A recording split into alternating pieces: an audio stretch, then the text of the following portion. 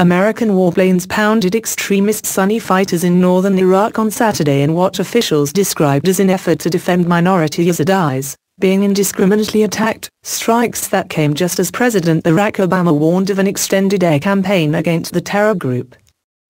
The series of airstrikes began with a mix of fighter jets and drones that targeted militants firing on Yazidis near the town of Sinjar, where fighters with the Islamic State, formerly known as the Islamic State of Iraq and Syria, forced tens of thousands into hiding on nearby Sinjar Mountain.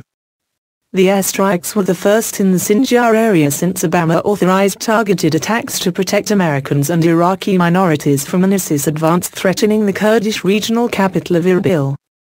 Obama, Iraqis need unified government. News of the latest round of airstrikes came as Obama declined to provide a timetable for U.S. airstrikes and humanitarian aid drops in Iraq.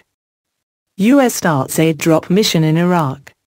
"I don't think we're going to solve this problem in weeks," the president told reporters in televised remarks, while at the same time reiterating a vow that no U.S. combat troops will join the fight.